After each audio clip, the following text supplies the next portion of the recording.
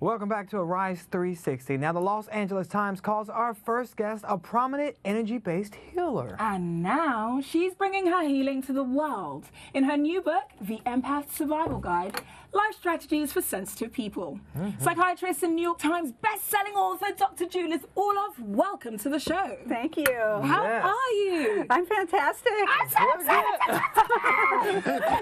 She's very excited. Amazing. Because she's all into this stuff, but we have to break it down for some of the viewers who may not know. First, let's start with what exactly is an energy-based healer? Well, I'm a psychiatrist and I'm an empath, and as part of working with patients, I use my hands to transmit healing energy, and that's part of being an empath, where you're open and you're sensitive and you're able to transmit the heart energy that comes through you to help others. Absolutely. Now, tell us briefly about your book and what prompted you to write it. Well, I'm so passionate about writing it because so many empaths are burnout, exhausted, and they're such good, intuitive, open, deep, loving people, and they give so much that they just get so exhausted or with some ache or pain or some illness. So I wanted to give strategies on how not to become exhausted and yet be in your power as a sensitive person. Right. So if you were to, sorry to just hijack this, but I'm probably going to do most of the Go speaking for here. it. Now, if you were to sort of give advice or strategies without giving too much away that's already contained in the book on how to protect one's own personal energy, particularly in crowded environments or situations or stressful situations, what would you suggest? Yeah, well, a shielding technique is wonderful, where you just envision a shield of white light all around your body, a protective shield. So if you're around energy vampires, people who suck you dry, you have this very strong energetic barrier around you, and that's very helpful. And also setting clear boundaries with people. Empaths often can't stick up for themselves, and they're people pleasers, so they just want to give. But no is a complete sentence. Absolutely. When you say no, you don't have to make an explanation, because no is complete, and that's a boundary. As people get drained when they over-explain or over-give. And so for an empath or empathic people to be in their power, they have to be very clear about their boundaries. They have to feel the power of their heart also, and be very sure about that, and that will give them confidence. Can you break down what is an empath and why empathy is so important in this day and age? Right. Well, there's a spectrum of empathy. There's ordinary, beautiful empathy, which is your heart goes out to another person where you feel what's going on. But empath is higher up in the spectrum, where you actually feel it, but you take it on into your own body, which can be a positive and a negative. And there's so much suffering and negative energy around. You don't want to be taking all this energy into your own body. So it's sort of like those people where a lot of stressful things are going on, and there's a lot of chaos and commotion going on, and someone's like, I'm so exhausted. Exactly. It's like because they're If taking you're on all exhausted, that. then I feel it as You the empath. feel it. I feel what you're feeling. Right. Exactly, and your energy goes down, and that's why empaths need strategies so that they can really be out there, the path forgers now, because we need empathy more than ever. We need to understand another person's point of view, and empaths can do that. We can feel into other people to see where they're coming from, and that's so important to making changes in the world. And so empaths have to be in really good shape and feel really good about themselves to be able to make changes in their environment and not just be burnout and exhausted. As a psychiatrist and an empath, how do you not get bogged down with all your clients' emotions? The weight of that must be terrifying. It could be, potentially, but it isn't. Because I practice all the techniques in the Empath Survival Guide. I need to for my own survival. I can't see too many patients in one day. I don't schedule them back to back.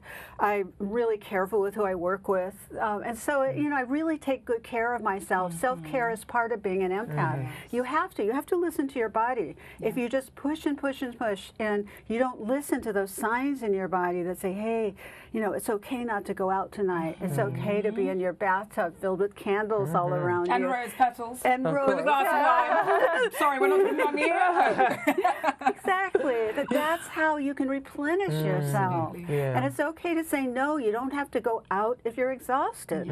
So this book is about how empaths and all sensitive people can take care of themselves. You know, it seems like, for me, a lot of the women in my family are empaths. Like, they just take on so many responsibilities and pain and energy of other people. How does one identify if they are, in fact, a real empath or not? Right, good question. There's a quiz in the front of the book. And perfect. Empaths, Perfect. that anyone who thinks they're an empath can take this quiz. But usually they've been called overly sensitive or hypersensitive all their lives. Put down. As though it's a bad word. A bad way. My mother, who was a physician, said to me, "Oh dear, you just need to get a thicker skin." Which felt so awful as a child. You know, I felt like there was something wrong with me, and there isn't. For everyone listening, empaths also need a lot of alone time. And they like, they like to replenish themselves alone. And they don't replenish themselves with lots and lots of people. And so when they give themselves that time, that's wonderful. And empaths often love nature. They love to go out. You're nodding yes to everything. Yes, by the water always. To be by water, or to be in bathtubs. And empaths also absorb the energy and emotions of other people into their own bodies. And you can feel that. For instance, if you're around an energy vampire, you can feel your energy going down right away. Yeah, it seems so toxic. Absolutely. They're so toxic, but you need to intuitively identify these people. It's just self-care and survival. So we've spoken about how to protect oneself prior to coming into contact with people that are energy vampires and the like. But assuming you do then come into contact with these people, what can you do to counteract the effects that you might be feeling?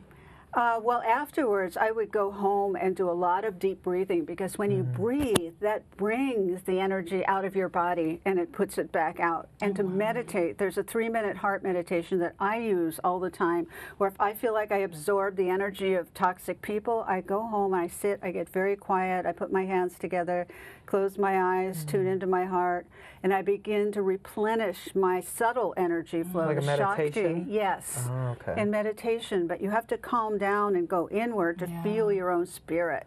And then when you feel your own spirit, it begins to replenish, but you have to get quiet.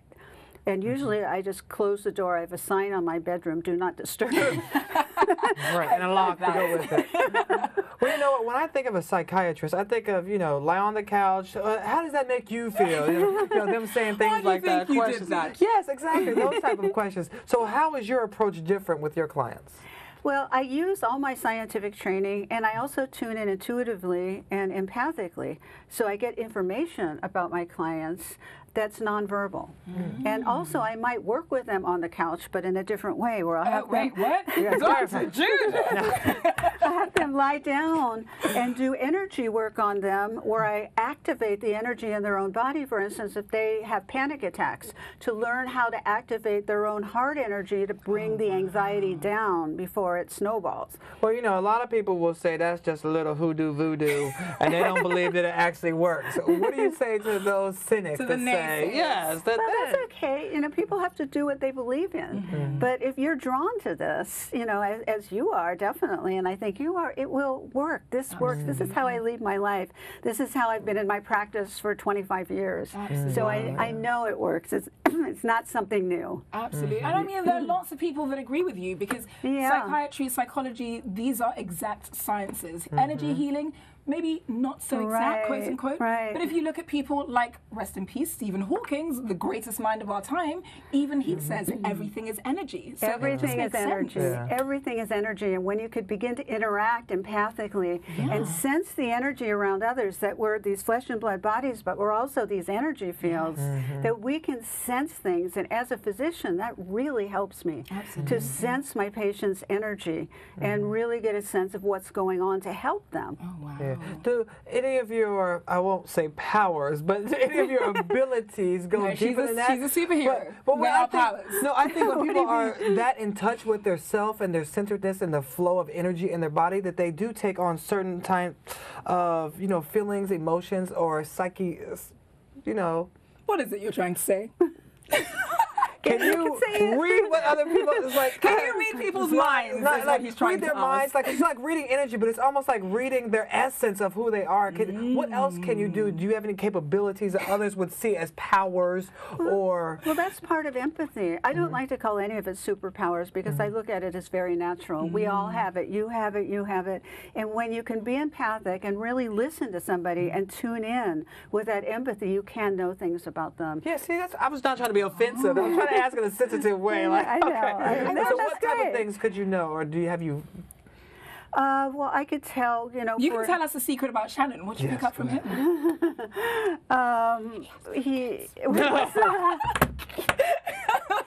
I just tried to cheat. He has an amazingly big heart and is very balanced and is such a good person. Aww. And I felt that. You are the truth.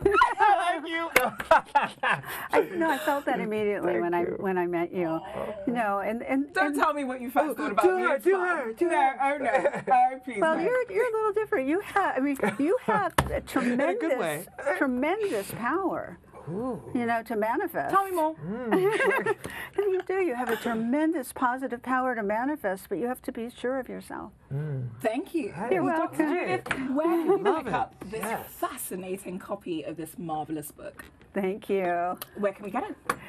Any bookstore, Amazon, my website, drjudithorloff.com. Amazing. Right. Yeah. Thank you so much. Yes. I can't wait to get stuck in. I know, right? And you guys better go out and purchase it. Step into your power. We'll be right back. That was great. Thank you, Dr. Judith.